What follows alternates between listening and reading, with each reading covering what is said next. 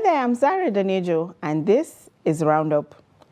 Today is part 2 of our discussion on surviving sickle cell disease with Samira Haruna Sanusi, an author, a survivor, and recently a mother who had a long struggle spanning several years fighting sickle cell disease. Welcome back to Roundup, Samira. Thank you so much, Zara. So tell me about the bone marrow transplant, the surgery itself. So the procedure of bone marrow transplant is it's slightly different than other transplants. Like, for example, a kidney or liver transplant where the patient itself has to be opened up and the organ has to be transplanted. In the case of bone marrow transplant, the patient does not really go under the knife. Oh. Yes, because the organ they need is the bone marrow. So what they do is your bone marrow is usually located in your waist or your elbow. I don't know why I thought the bone marrow was in my knee. No. I don't know why I thought it was like in my knee. So it's in your waist? Yeah, for adults it's usually in their waist. Wow. And for kids usually on their elbows. And it's not an organ like a heart or kidney or liver, so to speak. It's more like blood. So where this bone marrow is located is basically the factory that creates your blood cells and directs it to all parts of your body. Mm-hmm. So the bone marrow is harvested by just inserting a really long needle into the waist of the donor and extracting it. So it's kind of like a blood donation, but taking place on the waist. Mm-hmm. So all they do is push in that needle and just extract the blood and the cells into a bag, and then they prepare it in the lab and then give the patient intravenously. So even the patient does not get caught or anything. Are you under general anesthetic or you're awake? For the donor? For the donee, for the donor will be under general anesthesia. But when you're receiving it, are you going to be asleep? No. I was doing my exercises while I was getting my bone marrow. It's not painful? Not really. No, the process is not painful at all. But you know your own threshold for pain is different from normal people. It was not painful at all because you get it, the way you get a bone marrow transplant is the same way you get a blood donation. Right. So you just get it intravenously and you can see it here. It's just blood, but it looks more thick. It looks more, I don't know, the texture is different, and then it's in a larger quantity as well. Yeah, so you just get it intravenously, and that's all.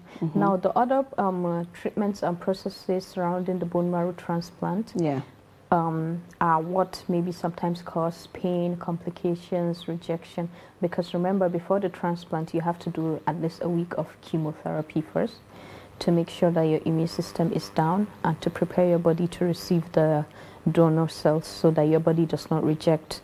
And you know, complications of chemotherapy can include sores, fatigue, painful bones and joints, muscles, and general weakness, loss of hair, loss of appetite, and the rest here. And then during the transplant as well, and even after the transplant, you get more treatments like anti-rejection medication, which sometimes cause joint pains, as well as other treatments that they create a lot of discomfort, some pain, fatigue, weakness, you know, stuff like that. But there's no pain like the pain you feel if you were actually cut open. Yes. So in your book, S is for Survival, you talk a lot about how your brother, Mustafa, is your hero because he donated, he was your donor for the transplant. Yes. How did Mustafa become your donor? So Mustafa became my donor because when you're undergoing a bone marrow transplant, what the experts do is first to suggest you look for a sibling donor because the chances of survival and success are higher if the person donating is a sibling. Yeah. So usually parents are encouraged to just look within siblings and see if any of the siblings match, and then you can go ahead with the transplant. Of course, if you don't have any siblings or you don't have any matching siblings, the hospital can help you look through bone marrow registries available in other countries. Other countries have this option. So naturally, my siblings were the first to be tested. Now, Mustafa was the maybe only pick because he's the sibling I have from the same mom and dad, which is key for the success of the procedure. And then he's the only sibling I have who is AA from the same mom and dad.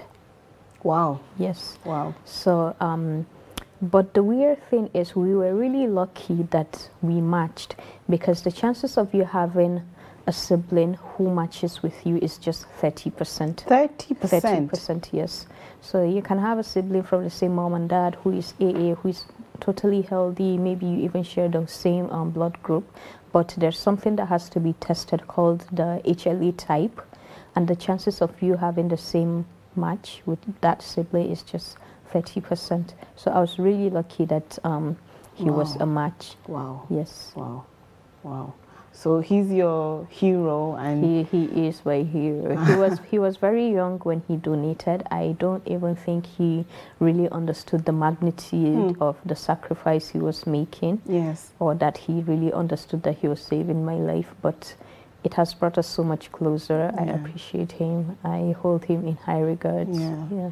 So what was recovery like? Is there anything like recovery after you received the transplant? Yes, so the recovery is pretty much most of the process. Right. Because the transplant, receiving the blood cells can be done in a day or two. And after that, it's just a waiting game. Usually the waiting period is 100 days, where every day your blood has to be tested, and then you continue to get chemotherapy in small dosages. You continue to get anti-rejection medication. They continue to monitor you, and you have to stay in what is called an isolation room in a hospital. This is a sterilized room where even the air that goes in and out is sterilized. Yes, because I remember you talk about not seeing the sun for so long. Yes. Is that what happened? Yes, that's what happened, because you're not allowed to go out, you know, because your immune system is compromised. So you literally cannot afford to even leave the room you are in, not to talk of go out into the world. And visitors or medical staff coming into the room also have to scrub in. So it was literally this process we're doing now because of COVID. You have to wash your hands with soap and water and then sanitize, and then you wear a mask. You wear that cap thing they give you in the hospital, and then you wear a gown, a hospital gown. You wear Crocs before you can enter into the room of a patient receiving bone marrow. So you were basically isolating way ahead of us. Yes, and this is why when COVID started, I was very triggered, because the first time after it will take you back. Yes, when COVID started and I wore a mask, I thought it smelled like one of the medication of my chemotherapy. Wow. I didn't know that it was just generally how masks smelled. And I remember already crying about it. I'm like, I can't do this. This COVID has to leave immediately. I don't think I can handle mask and all of thisness. It was really triggering, but eventually, I got used to it. So what do you do when you're in that isolation room? What do you do? So pretty much watch TV. Again? Again. You watch TV. I used to, that was when I became really good friends with so many people online. Yeah. Because I didn't really have friends in Austria, and you can't really get a lot of visitors. So mostly the only visitors I had was my mom and dad. So you had like plenty Wi-Fi? Yes, unlimited Wi-Fi. Unlimited you're always Wi-Fi. online. I was always online. Always. And at the same time also I became friends with other patients who were going through bone marrow transplant at the same time as well in the hospital. But unfortunately we could not meet. So what we used to do was I had this friend who her room was facing mine, and then there's a door and it has like a screen on it. So she will remove the blinds from her screen and I'll remove the one from mine, and then we'll chat online. So just to see another human being's face? Yes. Wow. Yeah. Because you can't really have physical touch and contact. Yeah. And even when you do, the person is protected, wearing gloves, mask, and everything like that. There's no humanity at all? No. Wow. Not really. So what were some of the significant changes after the surgery for you? The first thing was not having crisis anymore. And I remember... You sound quite happy about that. Yes. Oh my God, you have no idea. Crises are the worst. They are the worst. I feel like whatever you do, spare your kids from that pain and agony. Because even people like us who have gone through it, we still haven't found the right words to explain the depth of the pain. My God. And the struggle. So for me, just being relieved of those crises was enough. It was everything. I remember waking up one day, 2 day, day 3, day 4, day 5, not having any pain. And for the first time, I felt like something is off. It felt like a part of me had been taken away. I felt really weird. I was not used to waking up without pain. I was used to waking up in the morning, sitting up in bed, shaking maybe my leg or arm to know which part of the body is aching for the day, and then knowing how to maneuver and navigate throughout the day. But after the transplant, I'll wake up, stand up, nothing is paining me, nothing is weird. And it just felt like I had lost a part of me, but in a good way. In a good way, yeah.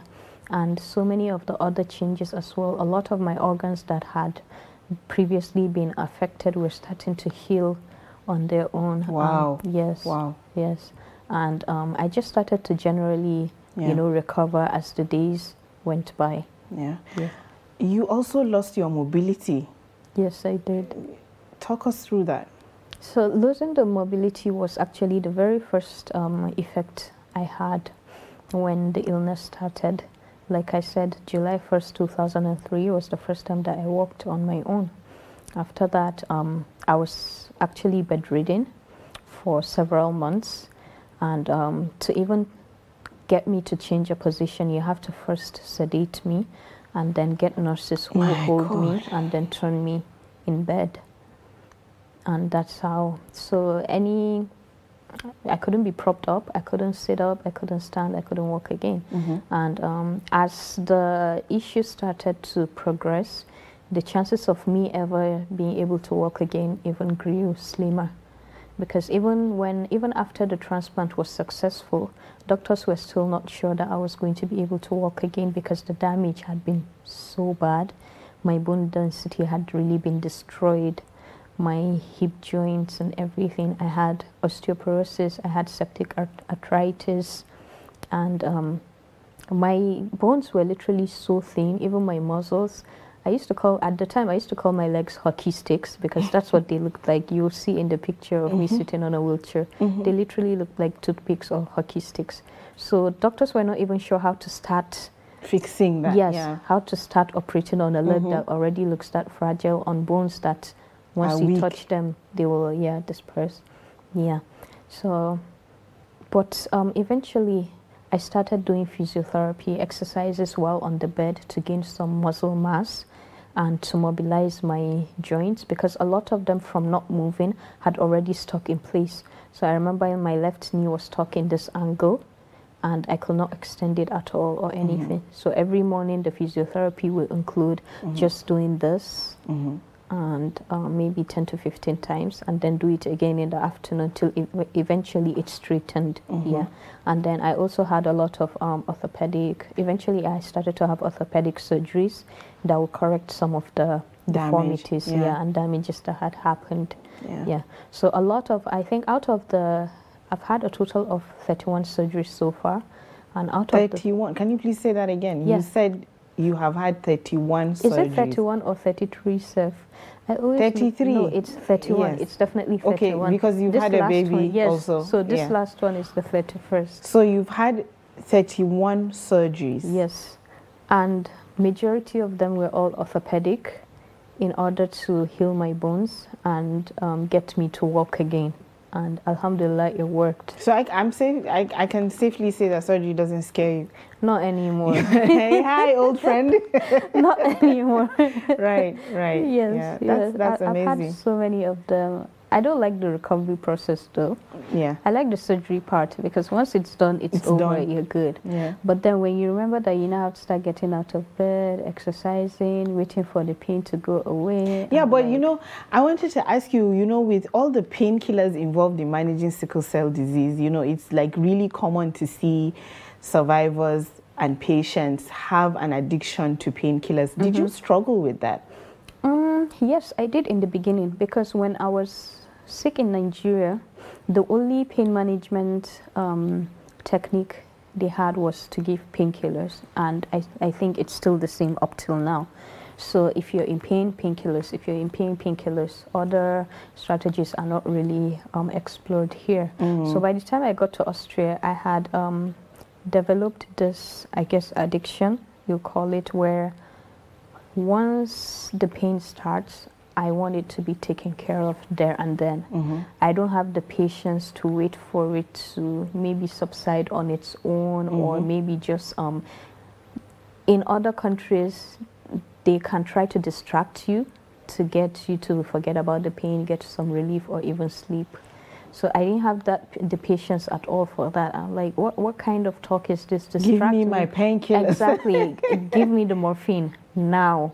Give me the morphine. Yeah, I didn't have time to I didn't have the patience to cry it out, or get massage, or get a hot bath, or get a hot water bottle, or cold compress. Nah, I just wanted the pain to be taken care of then.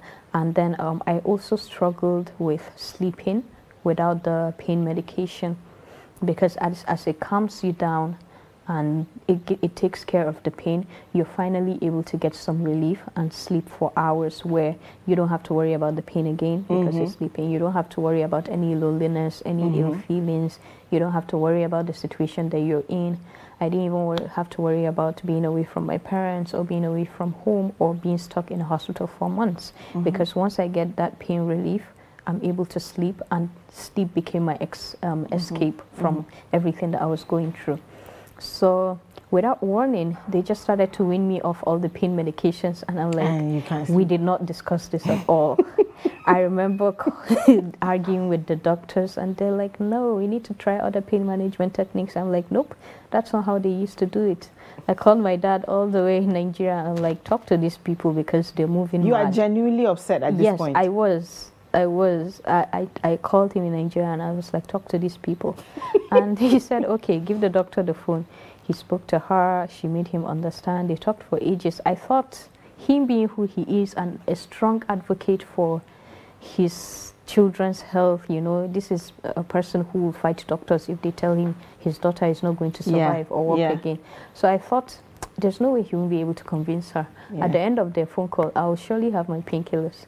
They talked and talked and talked and talked, and then she gave me back the phone, and I was like, hello, Daddy. And he's like, it's for the best. It's for the best. You've been dependent on the painkillers for too long. They're not good for your liver, blah, blah, blah, blah. I'm like, oh my God. You betrayed me. Yes. I'm like, really? And that's when I knew that, okay, it really is not happening, because he's the kind of person that if he can get you something, he will get it. Yeah. So for him to say, just let it go and do it their way, then I knew that there was nothing left to be done. Yeah. But I survived it. Away from all we've talked about injections so much, I'm worried now. You came back to Nigeria, and, you know, another person would have come back, oh my God, I don't have sickle cell anymore, and you would have just moved on with your life. But no, you decided to roll up your sleeves and then start advocacy work, which eventually led to the formation of your foundation, the Samira Sanusi Sickle Cell Foundation. Yes. Why did you want to work with people who were like you? Why didn't you just want to move on from all the pain and the trauma and, you know, like try and have a normal life? Why did you decide to become an advocate? Actually, the plan was to move on, because after everything that I had been through, by the time I moved back to Nigeria, I had gone through at least 20-something surgeries at that time. I had gone through being on a wheelchair for 6 years, a lot of physiotherapy. Yeah. So when I came back, the plan was to move on. But then I realized that so many people were struggling, Zara. so many people who did not have access to going to Saudi Arabia or Austria or bone marrow transplant or even good painkillers were struggling, and there was no one speaking up for them. There were no funds being raised for them. There was no one advocating for better healthcare and management and treatment for them. And Nigeria being one of the countries that has the highest number of sickle cell patients in the world, I felt like people deserve more. We deserved more. Even when I was living with the illness, I barely knew much about it. As a sickle cell patient, I didn't even know my genotype. I didn't know much about the illness that I was fighting. And so many people just did not know.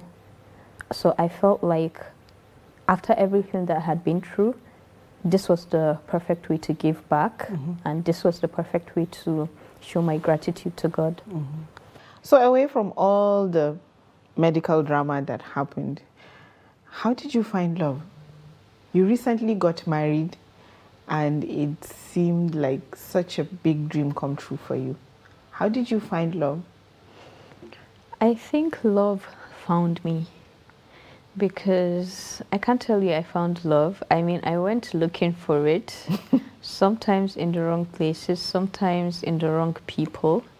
And being someone who lives with a chronic illness or with a disability or with a lot of health baggage, it's not easy to find someone who will accept you exactly the way you are. It's not easy to find someone who will accommodate you instead of tolerating you.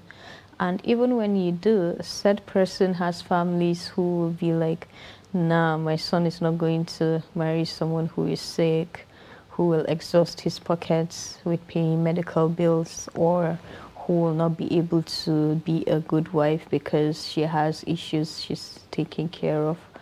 So I like to believe that love found me. It was something that I prayed for, and alhamdulillah, I received.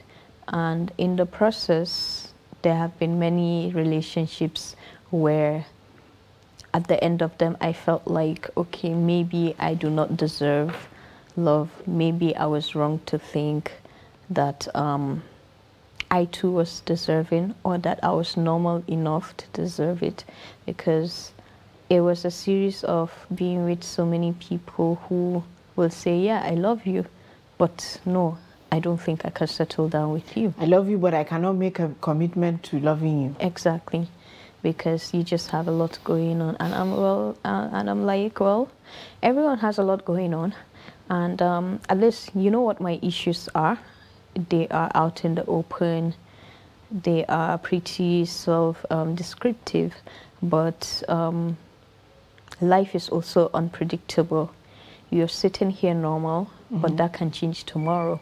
So what are you going to do about that? And how are you going to feel when your life flips tomorrow and suddenly the special people in your life decide that they're not doing it again? Yeah. But what was special about your husband? How did he become your husband? I think the one thing that was special about him was, with him, I never for once felt that I was not 100% normal. I never felt that I was not okay. I never felt that I was disabled or I was sick. You know, with other people, yeah, there are people who will admit that, yeah, you have an issue and okay, I can accept you.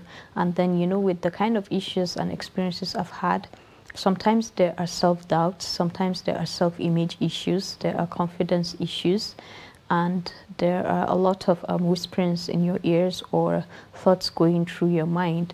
With him, he calmed those thoughts, he addressed those fears, he reassured me over and over again, and he still does. And he's just one person that I know that he loves me for the sake of Allah, that yeah, he does see everything I have or don't have, and he's still staying. Yeah. And being with him while we're dating, I never for once questioned his commitment to me, and there were even times when I will tell him, you know, I have this problem, right? And other times I'll be like, did I tell you about this certain complication? Because I just wanted to list out every single red flag about me. Yeah, so that he won't run in the end. or so that if he's deciding to stay with me, then he's making an informed decision. So you say an informed decision, like yes, it's a contract. so that he will.